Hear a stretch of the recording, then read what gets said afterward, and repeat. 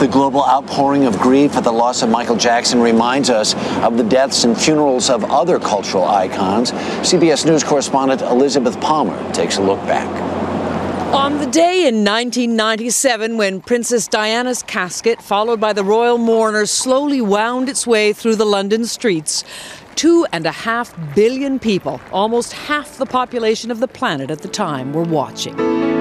Goodbye, this road. It was a funeral transformed by television into a global spectacle. And almost exactly 20 years before, when TV's reach was smaller, 80,000 people lined up outside Graceland to say goodbye to Elvis Presley. It's just unreal right now. I just can't believe it. I'm just numb.